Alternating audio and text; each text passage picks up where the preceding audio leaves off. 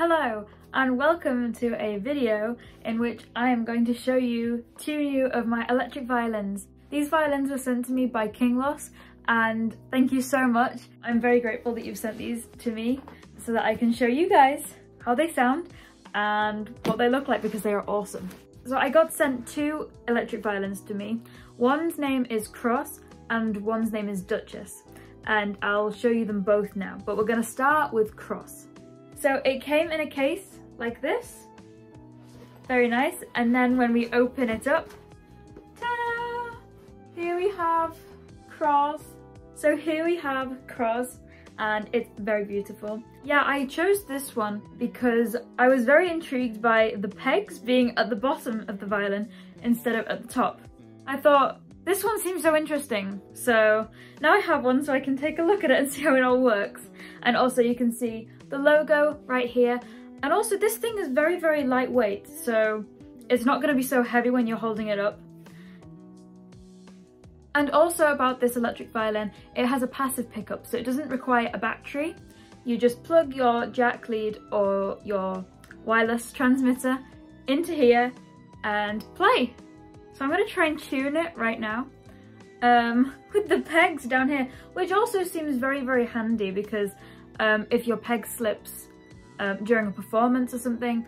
My peg slipped when I was busking the other week during a Christmas song, and I had to get the violin off of my shoulder and start tuning in the middle of the performance. I carried on, but still it wasn't that ideal, and since the pegs are right here, it'd just be very, very easy to adjust. These pegs are very, very easy to tune with. They're not slipping whatsoever. Usually when you get a new violin, the pegs take a while to stay in the same place, but these ones are staying straight away. Watch this.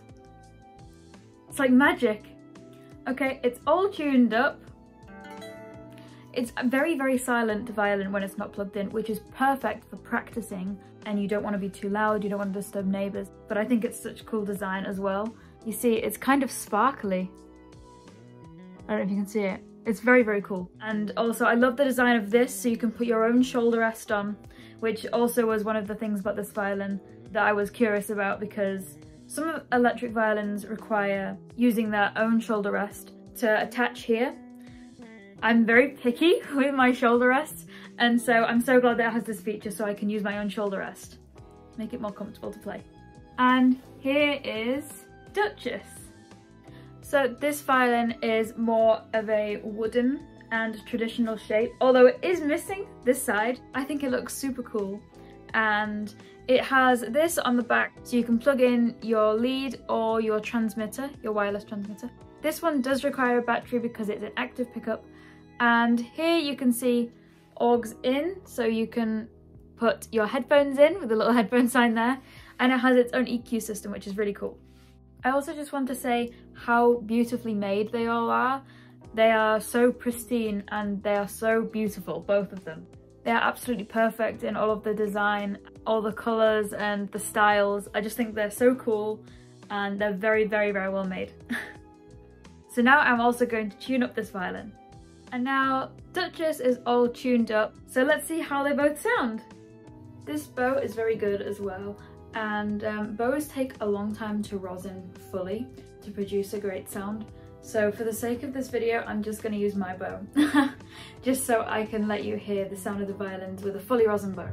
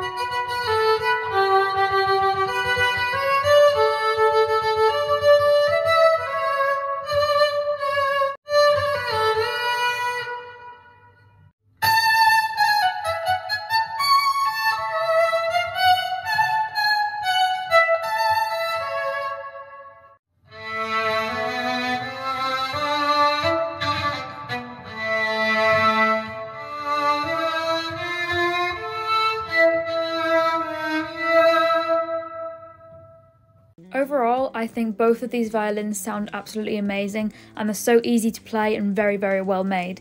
If you are interested in buying one of these violins, make sure to use code HOLLY20 or use the link in the description to go to the online shop. This will give you $20 off of your purchase. I really hope you enjoyed this video, and there will be a couple more videos in the future featuring both of these violins.